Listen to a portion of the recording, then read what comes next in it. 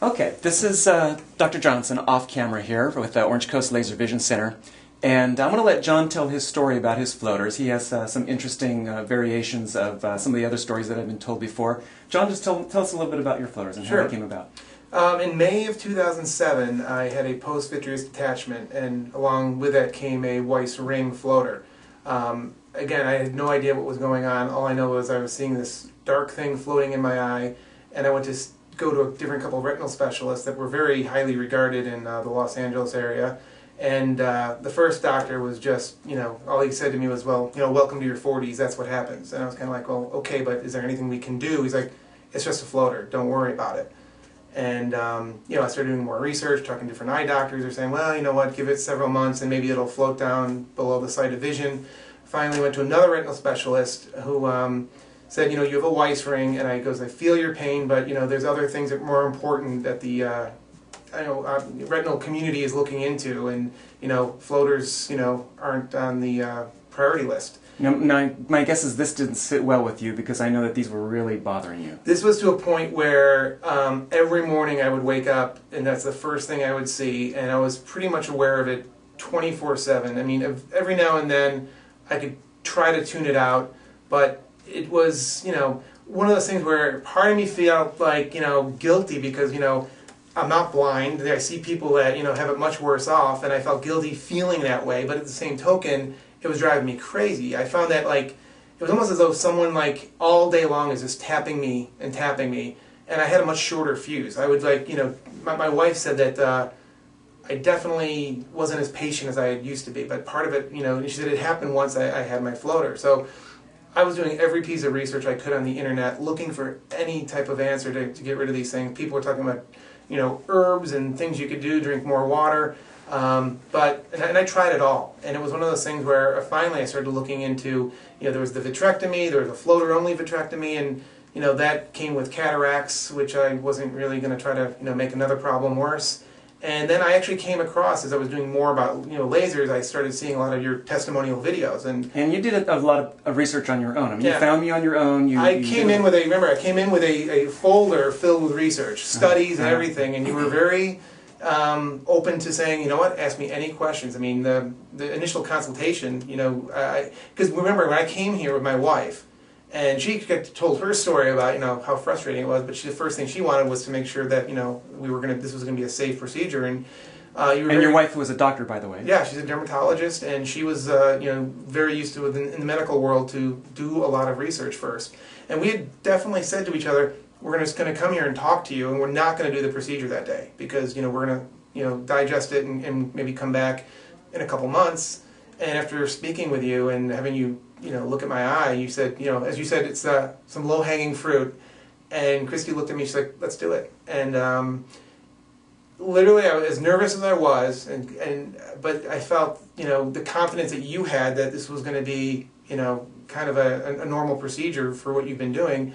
We were there for about, I don't know, it seemed like an hour and a half to 2 hours. Yeah, I think so, easily, yeah. And I remember you looking at it and kind of, I remember at a certain point you had kind of hit a certain moment and you're like, boom, there it is. Like we had really, kind of exploded it. And then we finished up, you looked at it, we saw a few more remnants, and you said, what, let's sit back down for just, a little bit longer.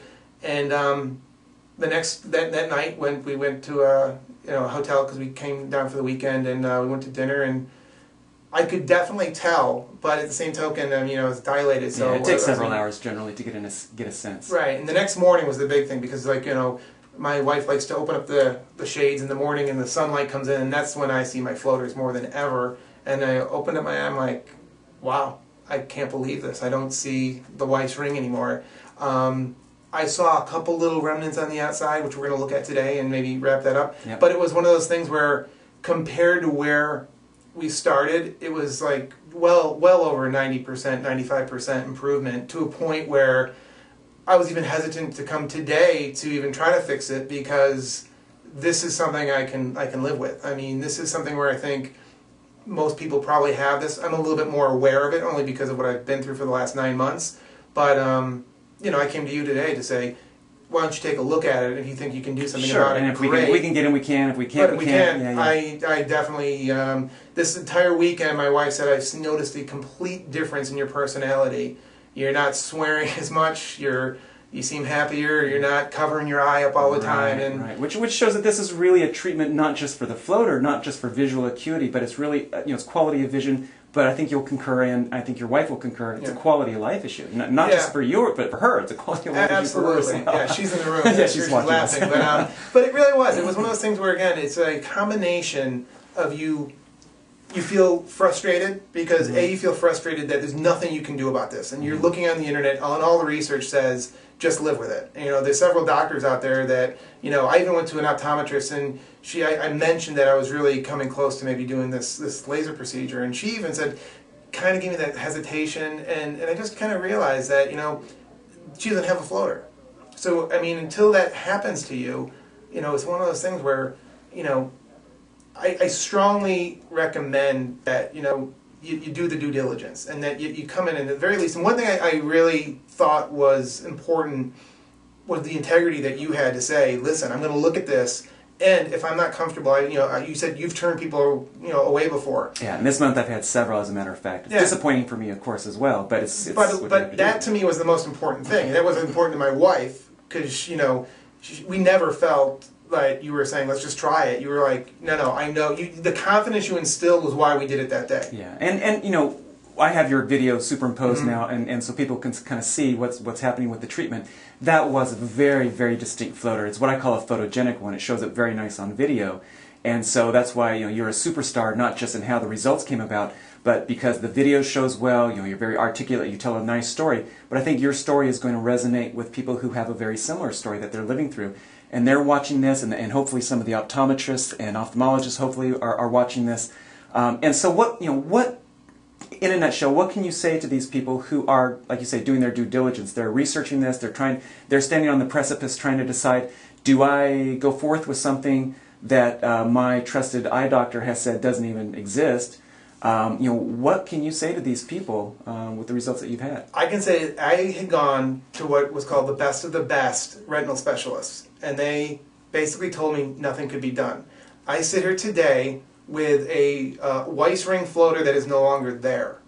I will be honest that are there little remnants on the outside? Yes. Is this 100%? No, this is not a vitrectomy, but quality of life, it's significantly better. I can actually, if nothing else is done today, I'm a happy guy. And I can actually say that for the first time in 9 months, this has happened about 9 months ago, I feel a lot more at ease.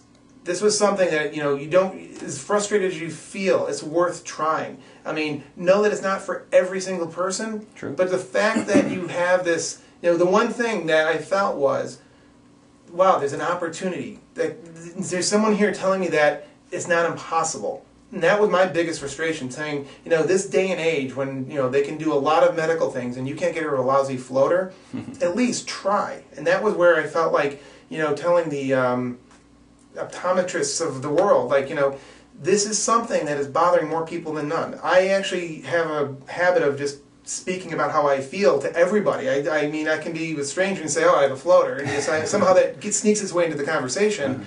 And more often than not, I found that several of my friends have them, have never mentioned it, and all of a sudden they're like, oh, I have that too. And I would rather not say this individual's name, but a very famous boxer that I've talked to had a floater. And just, it was one of those things where they just got used to it. And I think that, as I've learned that people have gotten, you can get hit in the head, you might have, nearsightedness. It happens more in your 40s as you get older.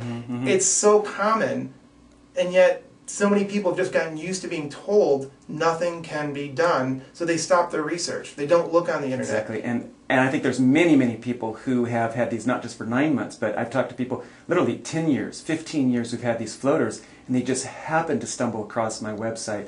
But I know there's many, many people who are just enduring them, just living with them, and haven't even been given that opportunity to even make a choice or decision. So I hope that as you get used to not having a floater, that you'll continue to be an evangelist for me and keep talking about floaters. Absolutely. That helps, it helps you, it helps me, it helps other patients out there who can potentially be helped by this. Yeah, and listen, go check it out. You never know what's going to happen, but I'm telling you, I had it. it was the most frustrating thing, and I can tell you, it's not there anymore. That's a good feeling.